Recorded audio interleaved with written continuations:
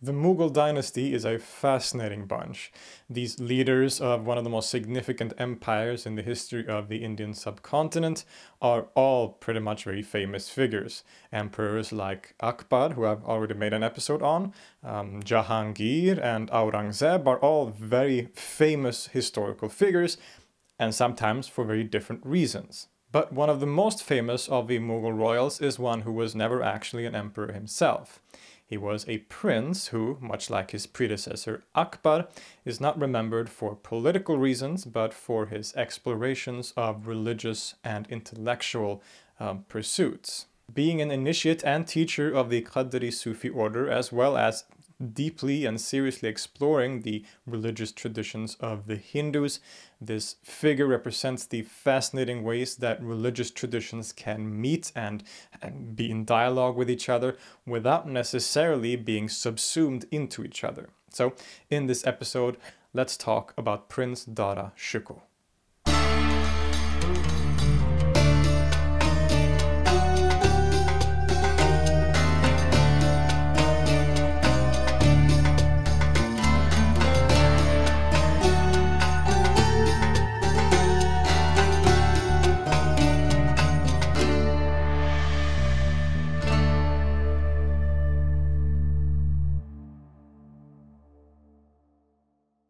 Dara Shikoh was born in 1615 in India and as the son of Shahabuddin Muhammad Khurram, more famously known later as Shah Jahan, the emperor who built the magnificent Taj Mahal. Indeed, Dara's mother was Mumtaz Mahal, the queen in whose honor the Taj Mahal was built after her death. Dara was thus the grandson of the Emperor Jahangir and great-grandson of the Emperor Akbar. The early years of Dara and his siblings were tumultuous, being caught up in bloody struggles of succession between his father, uncles, and grandfather, a common theme in the Mughal dynasty and one that Dara himself would experience firsthand towards the end of his life. Eventually, though, his father won the War of Succession and was crowned the new Mughal emperor under the name Shah Jahan. And after this, Dara spent much of his life with the privileges of a prince of a mighty empire, together with his siblings, including his sister Jahanara, whom he was very close with for the rest of his life and shared many spiritual explorations with, as well as his famous, or perhaps infamous, younger brother Aurangzeb. Dara was clearly the favorite, though. He was Shah Jahan's eldest son, and the father doesn't exactly hide the fact that Dara was definitely considered heir apparent. We can see indications of this in the fact that when Dara married his beloved wife Nadira in 1633, the celebrations were grand beyond anything that had ever been seen before, whereas the marriages of his brothers Aurangzeb and Shuja were, while still major events of course, still meager by comparison. We might also notice that while Shah Jahan would often send his other sons, Aurangzeb in particular, to the far reaches of the empire to constantly fight wars or defend its borders, Dara was mostly kept at home in the security of the palaces, something that some historians theorize might have contributed to his later downfall. The relationship between Dara and his sister was always warm and close for the rest of their lives, but he wasn't always on good terms with his brothers. They grew up together, of course, but very early on in their adult life we start to see tensions between the different brothers. Aurangzeb and the other younger brothers were probably jealous of the favoritism shown towards Dara, and while the relationship between these brothers generally would of course wax and wane during their lives, we can sort of see a gradual decline, which eventually would lead to complete disaster, but we're getting a bit ahead of ourselves here. Because it isn't really Dara's political life that we are interested in here, even if it does serve as an important backdrop.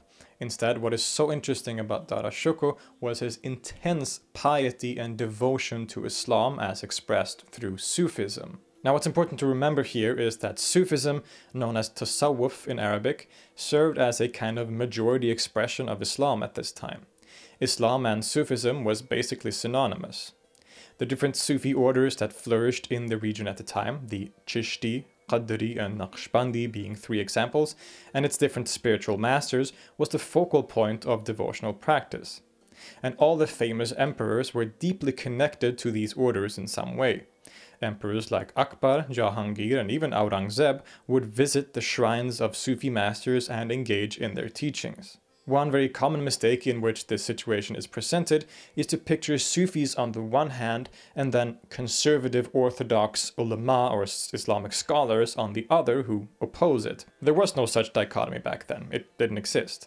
This is an anachronistic and inaccurate way of portraying the situation, taking a modern situation and projecting it backwards in history. Because in the absolute majority of cases, the so-called orthodox scholars were also Sufis. When we see certain Sufi practices or ideas being criticized, this isn't a debate between Sufis versus non-Sufi Orthodox Islam, because no such dichotomy existed. Instead, these are debates and discussions that are held within a Sufi context. Sufis, in other words Muslims, disagreed on things. They had different ideas about what constituted correct Islamic or Sufi practice. This is an important point that will become relevant again later on in the discussion, and we will return to it. Dara Shikoh was a Muslim, and it seems that early on in his life he became especially and intensely devoted to Sufism. Some stories suggest that this devotion and this interest may have been sparked by a meeting with the famous Qadri Sufi Mian Mir, who lived in Lahore at that time. Famous not only as a master of the Qadri Sufi order, but also supposedly as the person who laid the foundation stone for the Sikh Golden Temple in Amritsar. Even though this story may or may not be historically true, it does kind of tell us something about the religious interactions between different religious traditions at the time, something that definitely will become relevant in the life story of Dara. It is said that the Emperor Shah Jahan visited Mian Mir in his Sufi lodge and brought the prince Dara with him. These kinds of meetings with ascetics and religious figures such as Mian Mir were quite common at the time. Emperors would often visit these kinds of Sufi sages to receive their blessings or to engage in spiritual discussions. In this case, it seems that Shah Jahan visited Mian Mir in order for the Sufi to help him cure an illness that Dara was afflicted with, which he promptly did.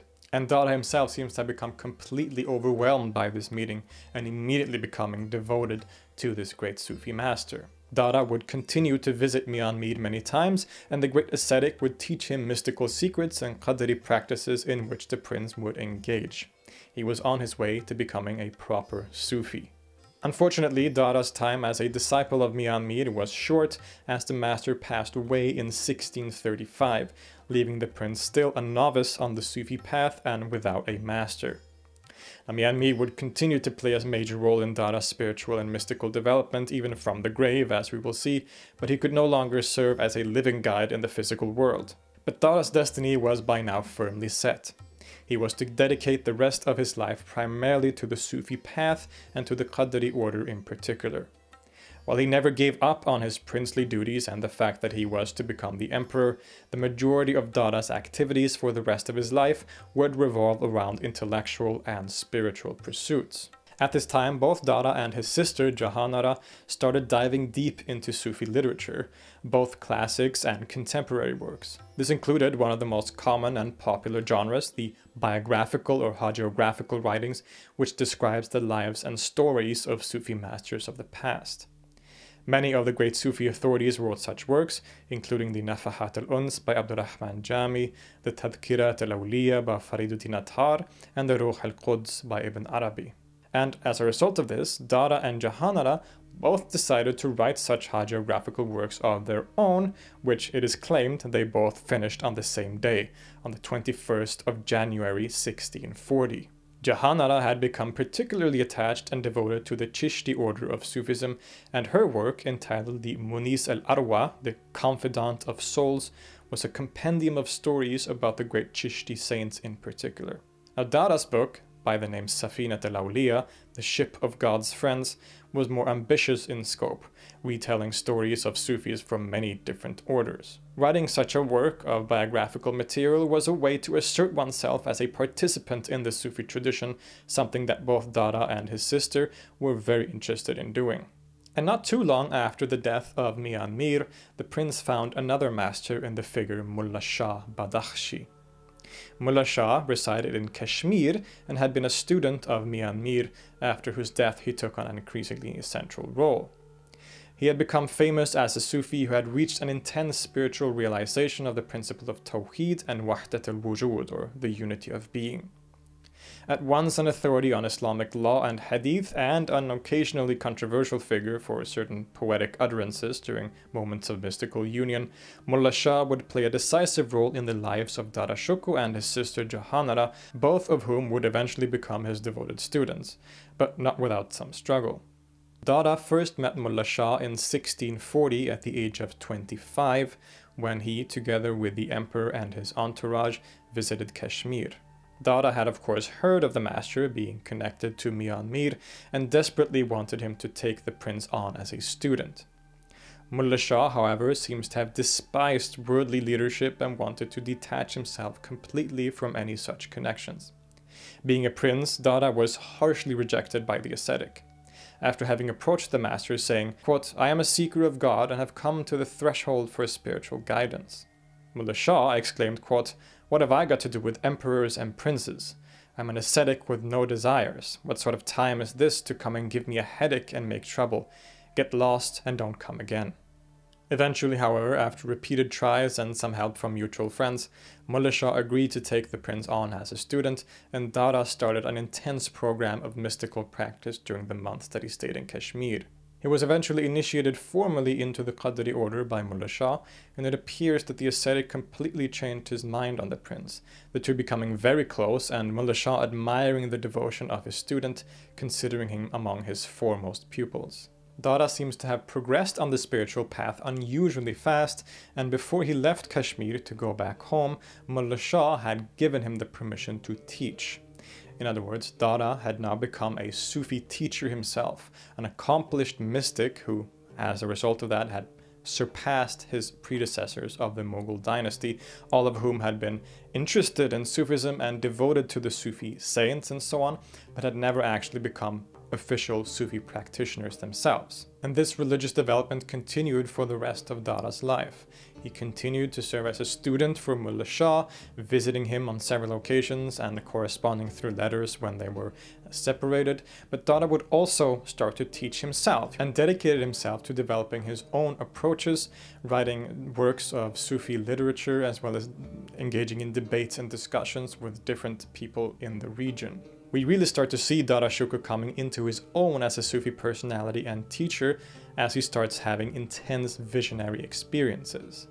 Once in 1642, where he saw his master Mian Mir impose upon him an ecstatic experience of mystical union with God, and then another experience in 1645 in which he saw the Prophet Muhammad himself. In the words of the historian and scholar Supriya Gandhi, quote, "Dara now saw the Prophet Muhammad. An unbroken chain of spiritual descent immediately became apparent to him. From the Prophet Muhammad, most beloved of God, the line of leadership went straight to Abdul Qadir Jilani, founder of the Qadri order, eventually reaching Mullah Shah, and through Mullah Shah to Dara Shikoh himself. In the vision, the prince was then appointed to write a treatise showing the path to the divine. This treatise, which he finished in 1646 or 1647, was entitled the Risala-i Haqqnuma, which can be translated to something like the Compass of Truth. As the quote suggested, this is a book that is meant to show the path to reaching the divine through explicating and explaining a number of spiritual and meditative practices of the Qadri order and general Sufi doctrines related to it. And it is a good idea to explore this treatise a bit deeper, since it is probably the best look into the actual teachings and philosophies that Dara Shikoh adhered to. The treatise is primarily meant as a guide for meditative and spiritual practices, a few of which are actually described in great detail in the book. This is quite unusual for the time, especially because these kinds of mystical practices were usually kept secret and only divulged by a teacher to an initiated student. But Dara here seems to make a point to reveal these teachings, these practices to anyone who reads his book, which granted was probably quite a small elite audience, but still. The two primary meditative techniques that are described in the treatise are, according to its author, common practices in the Qadri Sufi order, and he's very careful to trace these practices back to the order's founder, Abdul Qadir al-Jilani, as well as even back to the Prophet Muhammad himself. These practices include, on the one hand, a technique of suspension of the breath, which includes several postures, and another practice that aims to hear a kind of primordial sound of existence, which, when heard, increases and takes over your entire being and plunges the mystic into an ecstatic state. He calls this the Sultani Asgar and explains how tradition tells that this is the practice that the Prophet Muhammad would partake in the Hira cave prior to revelation. And the sound that is heard, which is described as a kind of hum or of running water, a beehive, or sometimes the ringing of bells, is the same as the famous sound that the Prophet is said to have always heard in connection to a new revelation from God. But the treatise also tells us a lot about Dara's more metaphysical or ontological positions. Generally, it is clear that Dara, like so many other Muslims at the time, follow the teachings or school associated with the Andalusian Sufi Ibn Arabi, which has become known as Wahdat al-Wujud, or the unity of being. He even alludes to this pretty clearly himself in the opening of the treatise, quote, "By this they might understand the essential meaning of all the great Sufi books, such as Al-Futuhat al-Makkiyah and Fusus al-Hikam by Ibn Arabi, and commentaries on them like the Savaneh of Ahmad Ghazali, Lawa'i by Maulana Jami, and Lama'at by Fakhruddin Iraqi." Here he clearly connects himself with several scholars attributed to this school of thought, with the exception of Ahmad Ghazali, who lived before Ibn Arabi, so that doesn't make any sense, but still. I've dedicated full episodes to this school of thought, which you can check out, but it can be characterized as a form of monistic interpretation of Islam, where the only reality itself in fact, is identified with God. All appearance in the created world is the reflection of God's infinite attributes. Having no being or existence in themselves, all created things are nothingness. Their being, or wujud, is God, and thus one and unified, just like God is. Dara shows his adherence to this philosophy by making several comparisons, like the classic one of created things being the waves in the ocean itself being existence or God. He also compares it to ice and snow, different things which at the end of the day are made up of the same stuff, namely water. Quote, "Consider the reality of water. When water is not bound, it is free of color and has no fixed form. But when water is bound in a solid, it assumes various forms, such as ice or snow or hail. Observe closely and decide for yourself whether or not ice, snow, and hail consist of the same essential water, which is itself colorless and formless." Or the following statement, quote, "If you imagine that a single mote of dust is separate from the divine essence, then you have lost the blessing of witnessing divine unity and mystical comprehension." But what is also really interesting about the Risala-i Haqqnuma is the fact that it gives us the first indications of Dara's engagement with Indic thought and Hinduism in particular. Firstly and most clearly, a lot of the spiritual or meditative practices that are described, even though Dara is of course very careful to trace them back to the Prophet Muhammad and his practices, and this might be a legitimate connection, it's hard to say, but still many of these practices have clear parallels in yogic practices that were common in the region at the time. We know that Muslim and Hindu ascetics had been in contact and in dialogue for a long time already by this point, and that they influenced each other. It's clear that the Sufis had adopted certain yogic practices and consider them to be legitimate religious practice. The connection with Hinduism and its ideas would continue to be a significant part of Dara's legacy from then on, and here it's important to have one of those nuancing discussions again. Firstly, and as discussed in the episode about Akbar, religious and intellectual interactions between Muslims and non-Muslims in this region was not something uncommon at this time. The perspectives on these matters by scholars at the time were significantly more nuanced than many may imagine today.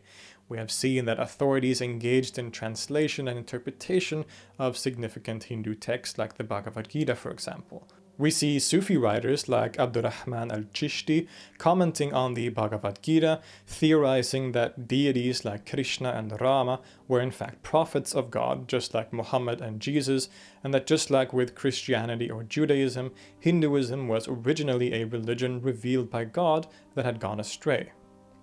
Thus, many saw value in some of the teachings that this tradition contained. It didn't escape people on both sides at the time that there were significant similarities between Islam, as understood through Sufism and under influence of ideas like Wahdat al-Wujud in particular, and Hindu traditions like Advaita Vedanta. Even long before Dara's time, Muslim emperors and scholars had engaged in meeting Hindu ascetics and discussing with them, considering them to hold divine wisdom, just like a Muslim saint would.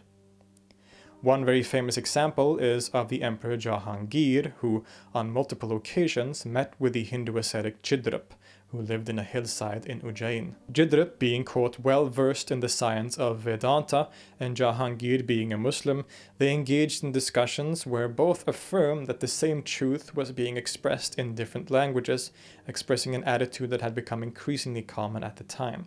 Indeed, the courtier Muhammad Khan wrote that, quote, these days, the science of Vedanta is taken to mean Tasawwuf, or Sufism, indicating that many at the time saw the two traditions as essentially expressing the same divine truth.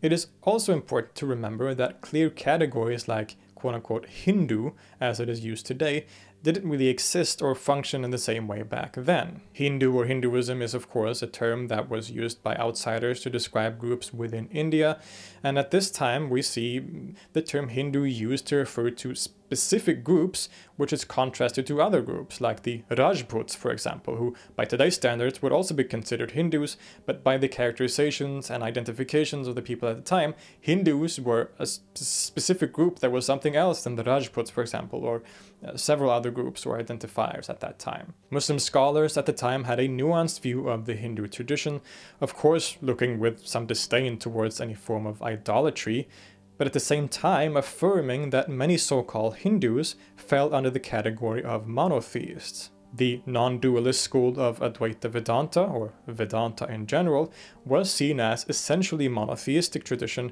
which could thus be compared and even connected to Islam in some ways. So this is important to keep in mind as we go forward.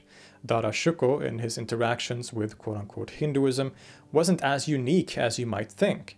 He followed in a tradition of interreligious dialogue that was flourishing in the region at the time.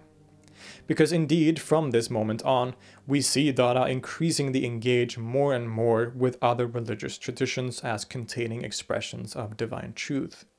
He would study deeply some of the Hindu classics like the Ramayana and engage, much like his predecessors, with meetings and discussions with different Hindu ascetics. The most legendary of these personal interactions is Dara's frequent meetings with a Hindu sage by the name Baba Lal, who leaned strongly to the non-dualist teachings of Advaita Vedanta, which teaches that the ultimate reality, or Brahman, is identical to all appearance and the individual self, or Atman. As you might expect, this attracted Dara greatly as he could see so many similarities with the teachings of Islam, at least as he understood them through the philosophy of Wahdat al-Wujud. Baba Lal was endearingly called the shaven-headed, and Dara refers to him as, quote, one of the most perfect Gnostics. The two engaged in long debates about the different teachings of the different religions, their similarities and differences. For Dara and most of his contemporaries, Baba Lal definitely fell under the category of a monotheist, and thus could be greatly revered as a teacher of sacred wisdom, even though he wasn't a Muslim. This can be seen in Dara's next major writing, entitled Hasanat al-Arifin, Fine Words of the Gnostics, which is a collection of ecstatic utterances by various Sufi authorities. A controversial topic, these utterances have been an important part of Sufi history and expression, with the most famous example probably being Al-Halaj's exclamation, Ana al-Haq, or I am the truth. In Dara's vast collection of these utterances, meant as a kind of justification for his own Sufi ideas and claims, he also includes non-Muslims, namely Baba Lal and the famous mystic Kabir, whose status as a Muslim or non-Muslim is contested. This shows that Dara did not consider divine truth to be exclusive to Muslims, but could also be reached at least partly by practitioners of other traditions. And in the same work, he stated clearly himself, quote, in every community and in every garb, there are visible and hidden friends of the divine truth. And this idea only seems to have intensified as we reach the final years of Dara's life.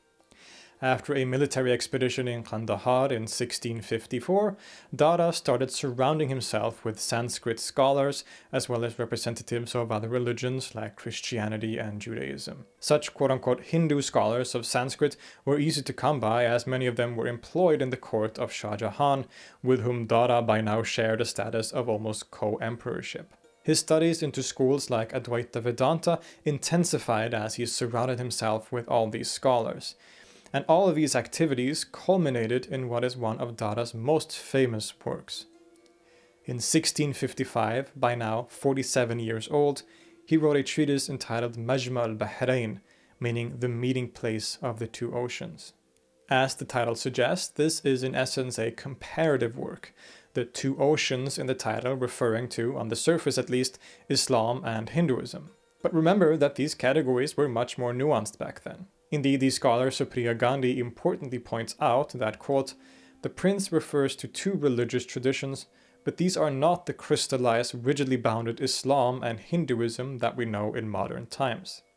His project does not seek to synthesize two separate streams of Islam and Hindu religion. Instead, he aims to uncover and document a common font of truth shared by Muslim and non-Muslim Indian monotheists." The book, which was meant for a very specific elite audience close to Dara and never for the broad public, compares teachings, terms, and ideas within Islam and Hinduism, showing which different terms correspond to each other and emphasizing the common ground that the traditions share.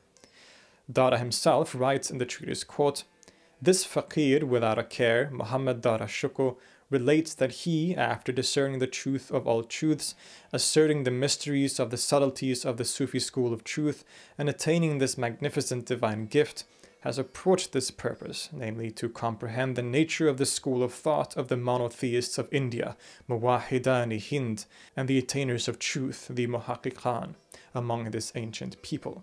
With some of them who have attained perfection, who have reached the extremities of ascetic practice, comprehension, and understanding, and the utmost level of mystical experience, God-seeking and gravity, he, in other words Dara Shikoh, has had repeated encounters and carried out dialogues." And then he very clearly confirms, quote, "Apart from linguistic differences in discerning and knowing, I saw no divergence.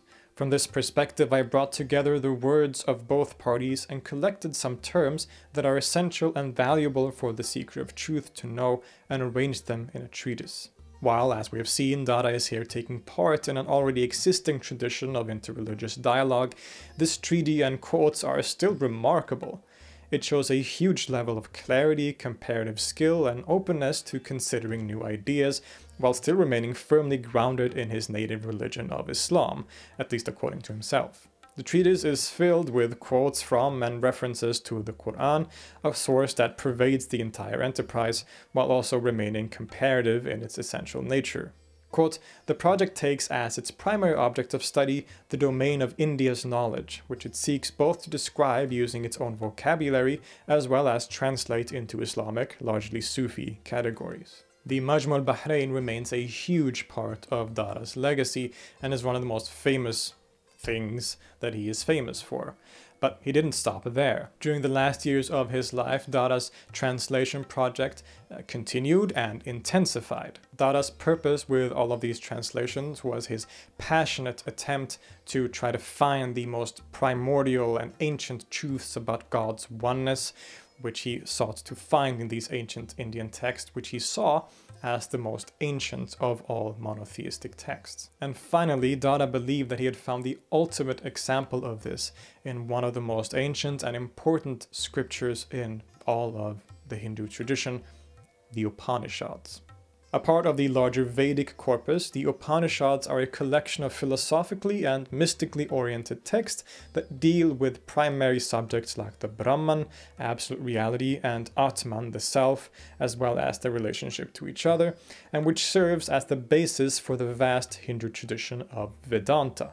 Dara was very excited by this prospect and surrounded himself with a group of Sanskrit scholars, including the brilliant Kavindracharya, to translate a select collection of Upanishads into Persian. Again, the prince believed that the Upanishads were texts that could unlock interpretations and secrets within the Quran and complement the sacred scripture of the Muslims by being the most primordial revelation sent to humankind, and thus agreeing with its divine message. The Upanishads as scripture was the source of monotheism and Tawheed. Dara himself writes about the Upanishads, quote, "in which are contained all the secrets of mystical path and meditative exercises of pure divine unity." He called this very ambitious collection of translated Upanishads the Sir-i Akbar, or the greatest secret, which tells us something about his view of the role that the translation played. Now remember, he engages with these scriptures in this way without ever abandoning his devotion to Islam and the Qadri Sufi order. He didn't seek to replace Islam with Hindu revelation, but saw the Hindu scriptures as complements that could help Muslims and other monotheists on their path to divine unity and intimacy. Kind of similar to the way that early Muslim philosophers view the relationship of Islam to Greek philosophy. But of course, sometimes the contents of the Upanishads have very openly polytheistic themes, which of course can create problems for this syncretistic interpretation. What Dara's translation and commentary does here is very interesting. The text, of course, often refers to deities or gods of the Hindu pantheon like Brahma and Vishnu, and here the prince engages in some of that really fascinating comparative work, instead understanding these characters as angels rather than gods. Thus, Brahma becomes another name for the angel Jibril, Vishnu is identified with the angel Mikhail, etc.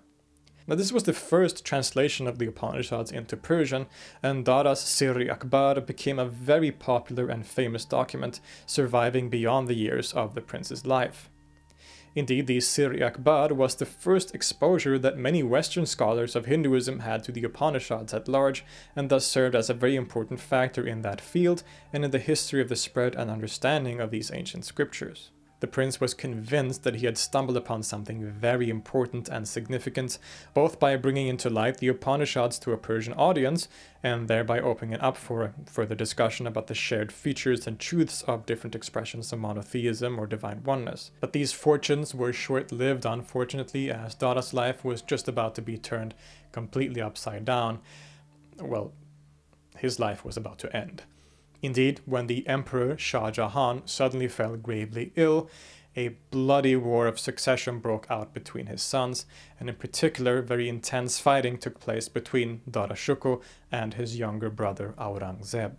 Perhaps due to the relative military inexperience on Dara's part, or probably other circumstantial factors, Aurangzeb soon got the upper hand. He forced Dara and his family and supporters to flee across India and crowned himself the new emperor under the title of Alamgir, or the World Caesar. Soon Dara and his family were captured, and Aurangzeb very quickly realized that the prince, his older brother, was quite popular. He was very popular with the general population, both Muslims and non-Muslims, and this was of course a huge threat to his new authority. And this is what leads us to that very tragic end of our story when Aurangzeb has his brother Dara Shikoh executed. This is a very famous story, told and retold across history, and it's given very religious undertones and themes. Aurangzeb is the orthodox puritanical Muslim who executes his liberal and open-minded brother Dara. But this, of course, as you might imagine, is quite a modern and anachronistic way of looking at this situation. Indeed, Aurangzeb does use religious language in justifying his execution of his brother and during the War of Succession, but it's never clear what this heresy is supposed to be. Instead, all claims or references to Dara's supposed heretical doctrines and engagement with Hindus and so on really come after he was already executed, probably as a way to justify what was essentially a political decision after the fact. Because history would indeed remember these two brothers in very different ways. Aurangzeb is a very controversial figure. Some say he is the most hated man in Indian history. Under his leadership, the Mughal Empire reached its peak in terms of territorial expanse, but many also claim that his rulership was the beginning of the end, and that he was a tyrannical, oppressive ruler. The way Aurangzeb is remembered is often as a champion of a more quote-unquote orthodox or conservative puritanical Islam, in contrast to other Mughal royals like Dara or his predecessors like Akbar. For those Muslims who like that kind of stuff, this is a positive thing, but for others it is a great tragedy. But how accurate is this common portrayal? How different was Aurangzeb and Dara really? As you might guess, it's a big oversimplification and mistake to make a clear dichotomy between Aurangzeb as representing quote-unquote orthodox Islam and Dara on the other side of the spectrum. Not only because the two weren't all that different in terms of their religious beliefs and affiliations, but also because such a one-sided view fails to take the nuance of this context into consideration. Dara Shikoh considered himself to be a truly orthodox Muslim, and his teachings and ideas very much represented major movements within Islam at that time. He, as a Qadri Sufi, did not stand in opposition to some orthodox school of scholars. As we saw earlier, this kind of division didn't exist back then. For many fellow Muslims and scholars at the time, Dara's activities were entirely legitimate. And Aurangzeb, after all, wasn't all that different. He too was deeply involved with Sufism, was devoted to the Chishti saints, for example. Many of those Muslims today who admire Aurangzeb as a defender of true faith would probably not be very happy with a lot of his perspectives on Islam. We shouldn't see the conflict between the two brothers as one between Orthodox Islam and unorthodox Islam, and definitely not as between Orthodox Islam and Sufism, because indeed the word orthodoxy is always a relative and fluid term, defined by those who claim to be following it and changing with time and place. A more helpful way to understand the situation is as a conflict between different understandings of Islam, rather than between Islam and its opposite. If we do the latter, then Islam itself becomes the problem, because we are defining it as such that the more Muslim one is, the bigger the problem. Aurangzeb was more puritanical because he was more Muslim, more religious than Dara, but this is simply not the case. Arguably, in some ways, Dara was more religious than Aurangzeb, more devoted to Islam than his younger brother, but at the end of the day, these terms aren't useful at all. The two brothers simply understood the boundaries of their religion differently. But even all of this is supposing that Aurangzeb was indeed dramatically different from Dara in doctrine, which isn't all that accurate either. Now, you can't deny that Aurangzeb does come off as a somewhat more strict and rigid compared to his predecessors. He styled himself as a strictly Islamic ruler, did things like forbid music in court, at least for a period, re-established the jizya tax, he had several Hindu temples destroyed, etc.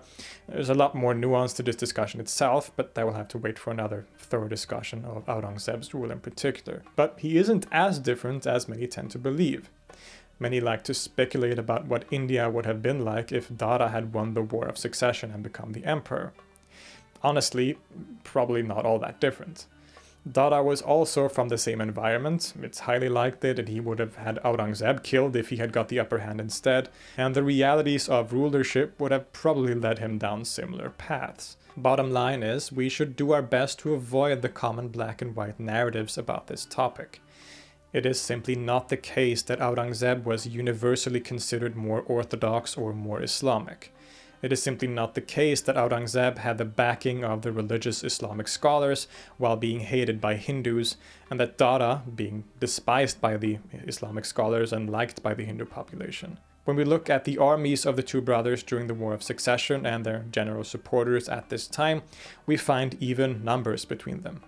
Dara had just as many Muslims and Muslim scholars who supported his side as Aurangzeb did, and they both had an equal amount of Hindus who strongly supported their claim to the throne. Clearly, things aren't so simple, and history has often projected later construction onto a context that simply doesn't work that way. The way we conceive these events and the status of these different figures says more about us and our own environment than it does about the historical period and people we are actually describing.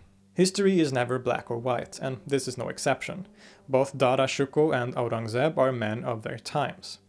Dara, in his exploration and interactions with various strands of Indic thought as an extension of his Sufi piety and Muslim devotedness, embodied attitudes and movements in the religious environment of his time. In some ways, he isn't all that unique, but in other ways, he's of course incredibly fascinating. He may strike us as an unusual kind of Muslim intellectual, judging by today's standards and the way that the religious landscape of India looks at the current moment, but at the time that he lived, his approach to religion and religious diversity represented one way of understanding Islam, Sufism, and our quest for divine unity. One way among many that have existed in the long history of Islam and the world religions. I hope you found this to be an interesting overview of Dara Shikoh's life and teachings. If you want a more thorough look into these subjects, I highly recommend a recent book written by the scholar Supriya Gandhi entitled The Emperor Who Never Was.